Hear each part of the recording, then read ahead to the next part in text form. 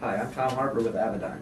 Today we're going to take you through an IFR flight plan using the IFD540 from Dallas to Henderson, Nevada. This is an actual clearance that was given to us on flightplan.com, and I'll show you how easy it is to enter it on an IFD540.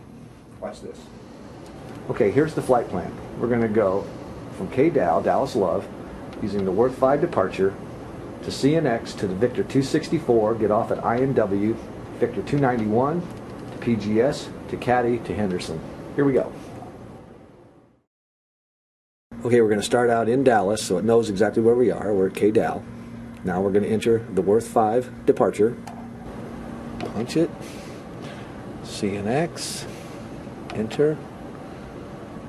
Enter. Go down to the V264. Right there. Enter. Select the exit point, INW. Enter there. Punch it again and go to V291. Select it. We're going to get off at PGS right there. We're going to enter a waypoint Caddy. K-A-D-D-Y. Enter that.